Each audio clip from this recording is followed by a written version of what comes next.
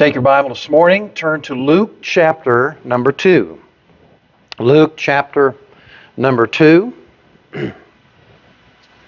We have been looking at how Jesus treated his mother. We've been doing a series of messages on the women in Jesus' life. And so we're looking at that relationship with Jesus and Mary. And we've been looking at what was his attitude, what was his treatment toward Mary.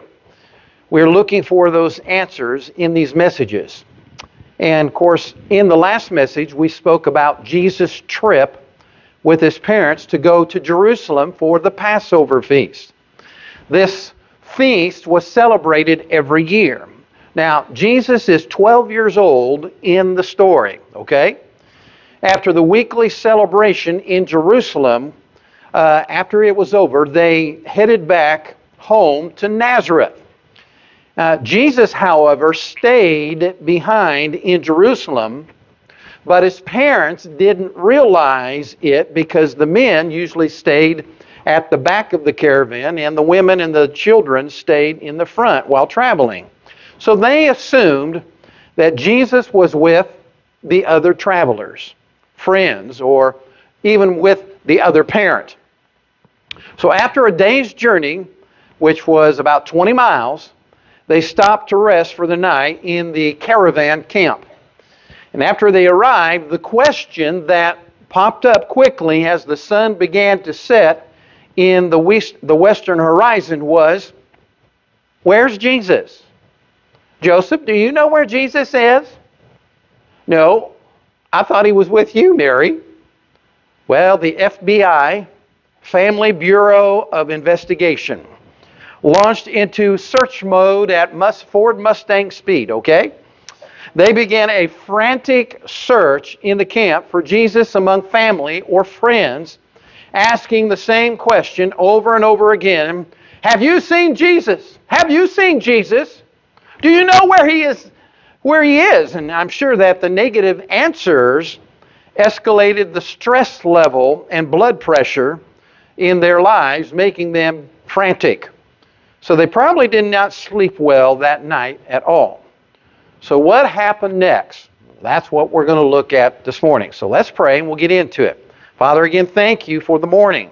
Now, Lord, help us to glean the lessons that are found right here in this story about losing Jesus here in the trip back home to Nazareth.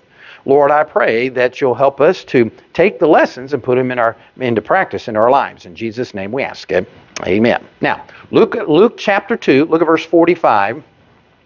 We see the concern of Joseph and Mary. Verse 45. And when they found him not, they turned back again to Jerusalem, seeking him. And it came to pass that after 3 days, they found him in the temple, sitting in the midst of the doctors, both hearing them and asking them questions. So when Mary and Joseph could not locate Jesus, they went back to Jerusalem. They have lost their son. They were already 1 day away, 1 day out from Jerusalem. So it took another day to get back to Jerusalem and another day of searching in the city to find Jesus. This was an added expense for Mary and Joseph to make this trip back. Now, there is a great truth right here, smack dab right here. When we leave the Lord behind or out of our lives, we waste our time and we waste our lives. There is a price for not having a walk with God or close fellowship with the Lord. You pay a price when you start drifting away from the Lord Jesus Christ. I mean, it's just going to happen. Mary and Joseph, they were distracted and they accidentally left the Lord in Jerusalem. They are not distracted now. They are intently focused in finding Jesus. Well, there's another truth here that's hidden. And it's this, is we find the Lord in the place where we left him. In other words, restoring your relationship with God and doing His will takes place at the place where you got out of His will. If you've gotten out of the will of God in your life, if you're going to get back in His will, you need to deal with the issue that got you out of the will. Many Christians get away from God because they will not submit to God's commands in the Scripture. They rebel or they refuse to obey a certain command or a certain Bible principle. Their rebellion leads to spiritual hardness and coldness because they are disobedient. Now, my question is this: does this describe you right now? Are you getting frosty? You getting cold in your Christian life? Have you cooled off spiritually this last year? Think about it. Restoring your walk with God involves submission to the Lord in the area where you disobeyed Him. When we look at Jonah, we find he got out of God's will when he refused to go to Nineveh. That's where God wanted him to go. He got back in the will of God when he submitted to the Lord and made his way back to Nineveh. In fact, Jonah chapter 3 verse 1 says, "And the word of the Lord came unto Jonah the second time." Thank God for second chances. "Arise, go to Nineveh, that great city, and preach unto it in the preaching I bid thee." So Jonah arose and went unto Nineveh according to the word of the Lord. Now, if you are out of the will of God in your life, then return to the place or area where you left Him. If you need to submit to one of God's commands, repent of your rebellion and obey God's word. If there is a sinful habit that you need to forsake, then flush it from your life. If you need to get right with someone that you have wronged, then seek their forgiveness. You're going to have to examine your own life. And the Lord, by the way, Lord, He's really good about whispering to us what we need to do, okay? So be listening to what He says, what He's prompting you to do. But it's so hard. Yeah, it is hard. That's why we need to be careful not to mess up. But if we do mess up, God gives us the grace to correct our boo-boos and to make things right with Him and to make things right with other people. Well, we see a fourth thing here. Look at Luke 2:47. We see the consternation of the crowd. Luke 2:47. "And all that heard Him," they're talking about Jesus now, "and all that heard Him were astonished at His understanding and answers. And when they saw Him, they were amazed. And His mother said unto Him, Son, why hast thou thus dealt with us? Thy father and I have sought thee sorrowing." So from verse 46, we find that when they finally found Jesus, He was in the Jewish temple, sitting in a position of honor. He was in the midst of the teachers. The Bible says doctors. These are the teachers of that day. These guys were listening and asking questions, and Jesus was listening and asking them questions. And we find Him in this place all throughout the Bible. The middle position, the center position, reminds us of the fact that Christ should be at the center of our lives too. He is to be the bullseye or the focus of our heart. It also reminds us that He is our mediator between God and men. He's the mediator. 1 Timothy 2:5. "For there's one God and one mediator between God and men, the man Christ Jesus." So we see the consternation of the teachers here as they were astonished. They were amazed and also confused at the wisdom and the understanding of Jesus. And they probably were thinking, this is just a 12-year-old kid, and he knows so much. But they were focused on Him. Why? because he's right smack dab in the middle. Everybody wanted to be around. Everyone wanted to hear him. Everybody wanted to ask questions.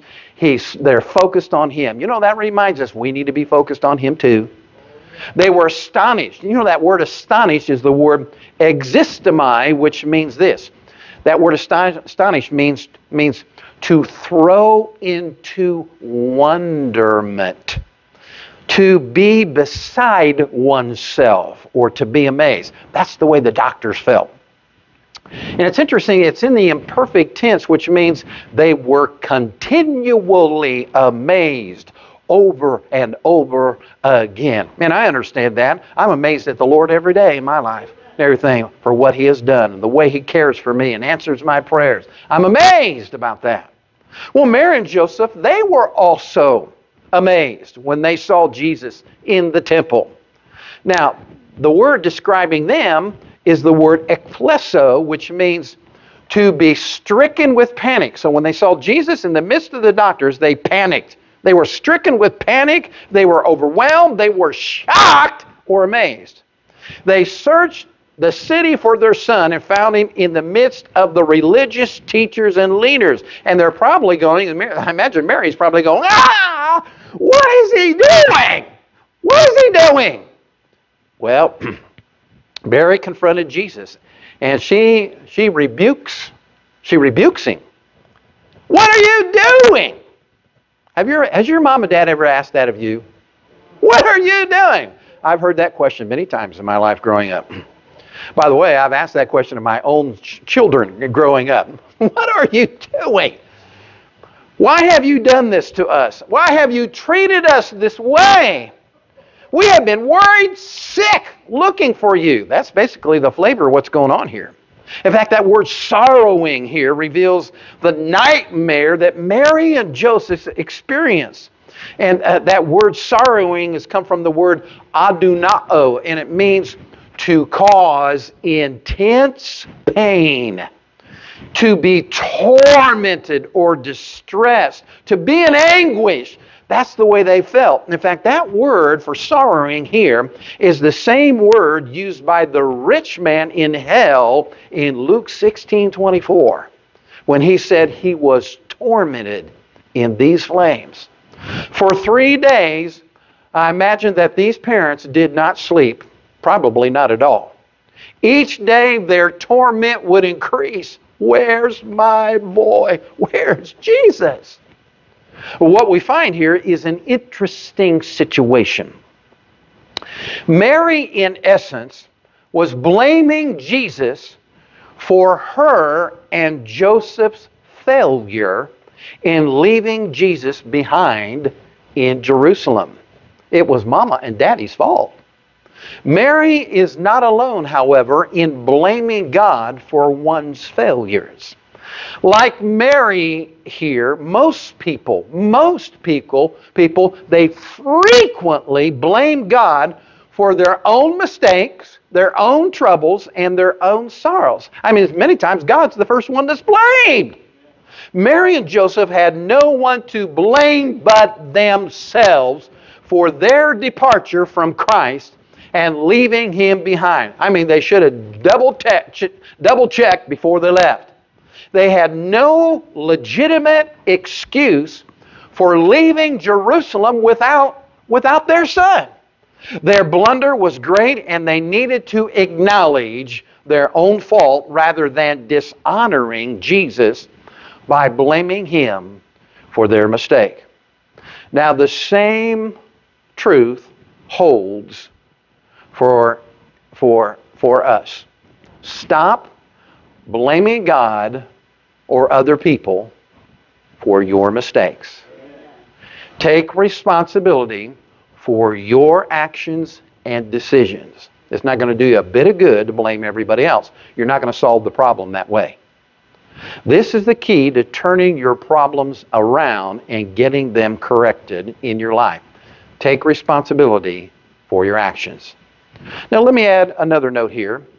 If Mary scolded Jesus in front of everyone, which it kind of looks like that's what she did, it would have been humiliating and embarrassing. Listen, if you have to scold your child, try to do it in private. not in front of everybody else. Well, we see a fifth thing here. Look at verse 49, the concern of Jesus. And he said unto them, all right, the Lord's talking here. He's talking to mommy and daddy. How is it that you sought me? And wist ye not that I must be about my Father's business? So we now find, here it is, this is the response. We find the response of Jesus toward his mom and his stepfather. What will he say? What will be his attitude? And notice right away the patience that he has with his parents. His folks left him behind. How would you feel if your folks left you behind for several days? How would you feel? You know, I remember when our kids growing up, sometimes I would accidentally leave one of the child here back at the church when I went home after preaching. I'll tell you what, they were not happy campers, okay? And I felt pretty bad also. Well, that's what's happened here. But Jesus is not angry with them at all. Not at all. He was very patient with his mother and his father. And this is a good example for us to be patient with our mothers and fathers too, especially if they mess up. Well, Mary asked a question and Jesus answered with a question. Jesus responded to their blame by asking why they were looking for him, since he was about his Father's business. Now that statement right there proclaimed the entire ministry of Jesus and his purpose for coming into this world. That statement right there. Doing God the Father's business was a must for Jesus. It was a priority for Jesus. And by the way, it should be our priority too, to do the will of God in our life. Now, God's will for my life is going to be different than yours. But we should seek to know his will and then do his will. That should be our priority as believers. Matthew 6:33 says this, but seek ye first the kingdom of God, and his righteousness, and all these things shall be added unto you. Worshiping God the Father was important to Jesus as a child.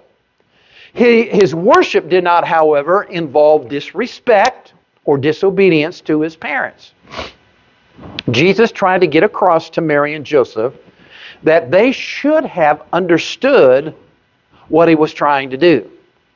But the parents did not grasp the significance of his words, my Father's business.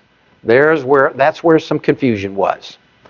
Being about his Father's business were the first recorded words of Jesus in Scripture. They set the pace for what we find throughout the rest of the Gospels. This was the focus of Jesus throughout his ministry. This is also the first mention of Jesus' awareness that he was God's Son. This is the first incident. And even though Jesus knew his real father, he did not reject Mary and he did not reject Joseph. So now we come to verse 50, the clouded minds of Joseph and Mary. Verse 50. And they understood not the saying which he spake unto them, I must be about my Father's business. They were confused about the Lord, what the Lord was trying to say to them. They did not understand that statement. These parents did not comprehend the fact that Jesus was making a distinction between his earthly father and his heavenly Father. Although Joseph and Mary they knew he was the Son of God, they did not understand what his mission would involve. All they knew was they had to raise Jesus along with his brothers and sisters as a normal child. They were to take care of the Lord. They knew that Jesus was special, but they did not know what was going on in his heart. And many Christians, they find themselves with clouded minds when it comes to understanding the Word of God or the will of God for their lives. Sometimes there's confusion there. Part of the problem is they are moving so fast through life that they fail to slow down and spend time with the Lord and listen to Him. Folks, man, if you're moving through life and you don't have time for Jesus in your life during the day, you're moving too fast. You need to have time set aside each day for the Savior. It needs to be in your life. But I'm busy. Then you're too busy.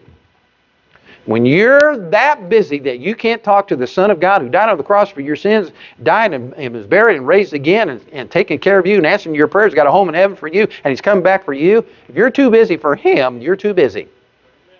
You know, in his book, Faith That Endures, Ronald Boyd Macmillan tells the story of a number of conversations that he had with a guy named Wang McDowell. Wang McDowell, one of China's most famous church pastors of the last century. The first time he met this famous and persecuted Chinese pastor, they had the following conversation and interchange. And here's what went on. Wang asked, "Young man, how do you walk with God?" That's quite a question. He said, I listed off a set of disciplines such as Bible study and prayer, to which he mischievously retorted, "Wrong answer. To walk with God, you must go at walking pace." The words of Wang McDowell touched me to the core, he said. How can I talk about the Christian life as walking with God when I so often live it in a sprint? Jesus is inviting me to walk with Him.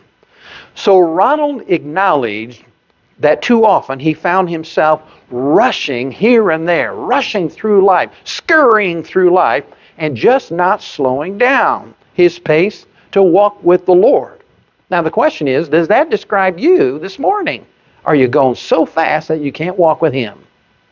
Well, on another visit, Boyd Macmillan asked Wang McDowell about his 20-year imprisonment for proclaiming Jesus Christ in China. That cell became a place of unchosen, hurried time for McDowell. There was nothing to do but to be in God's presence, which he discovered was actually everything that he needed in that prison cell. When you find yourself left with nothing, you will find that God is enough. And that's what McDowell found out. Ronald summarizes what he learned from Wang McDowell. He said one of the keys to faith of the suffering church is God does things slowly. He works with the heart. We are too quick. We have so much to do, so much, in fact, we never really commune with God as He intended when He created Eden, the perfect fellowship garden. For Wang McDowell, persecution, or the cell in which he found himself, was the place where he returned to walking pace, slowing down, stilling himself enough to commune and fellowship properly with God. That's what took place in that cell. Oh, never underestimate the presence of the Lord in your life and walking with Him. You know, I think about Moses. God gave him instructions to lead the children of Israel out of Egypt. And Moses wondered, how am I going to get them out? How am I going to provide for these people? How am I going to protect these people from enemies? And God says, I'll take care of it. And Moses told him, he said, now listen, Lord, if we go, you've got to come with us. If you're not going to come with us, if we don't have your presence, then we'll stay in Egypt as slaves. If you let us go and go everywhere you want us to go, but you're not going to be with us, we don't want that. We want you with us wherever we go. Never take for granted the specialness of the presence of the Lord in your life and that walk with Him. I think about David. David did the same thing. After David committed immorality and confessed his sin to the Lord, there in Psalm 51, he said this. He said, "One thing I desire of you, Lord," in Psalm 51. Well, what was it that he desired so bad? Well, he did not say, "Lord, I desire my crown. Lord, don't take your crown away." He didn't say that. "Lord, don't take away my army. Lord, I want that." No, he didn't ask that either. "Lord, don't take away my kingdom. Don't take that away." No. Here's what he said. "Lord, this is what I desire. Don't take away your Holy Spirit from me." David knew the value of the presence of God in his life. The Holy Spirit worked different in the Old Testament. It would come and go out of people. But in the New Testament, when the Spirit of God comes into the life of the believer, He stays. He doesn't leave. He stays. But you know what? If you're not careful, you can grieve the Lord. You can quench the Spirit by attitudes and actions that hurt Him. And you can find yourself distancing yourself from the closeness with God in your life. That relationship gets strained. Oh, don't let that happen in your life. Man, walk with God and know His presence each day. Spend time with Him. Spend time with the Spirit of God in your life. I mean, when you talk to Him, the first thing you ought to do is just thank Him.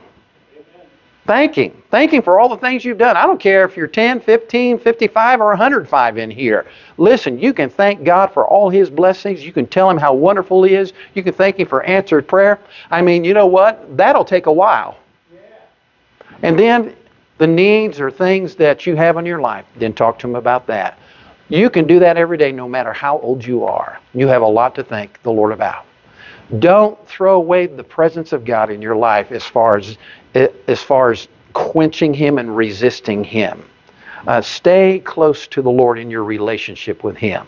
And if you don't know Christ as your Savior, you can ask Him to come into your life today. Right now, the presence of God does not indwell you. If you don't know Christ as your Savior, the Holy Spirit does not live within. But when you ask Christ to come into your heart to forgive you and cleanse you of your sin, and when you ask or trust Him for eternal life, the Bible says He will come into your heart and save your soul, cleanse you of your sin. He'll forgive you. He'll prepare a home in heaven for you. He'll give you His gift of eternal life. And when He comes back, He'll be coming back for you too. Hallelujah. Those are great promises. So if you don't know Him today as your Savior, put your faith in Him today. Let's pray.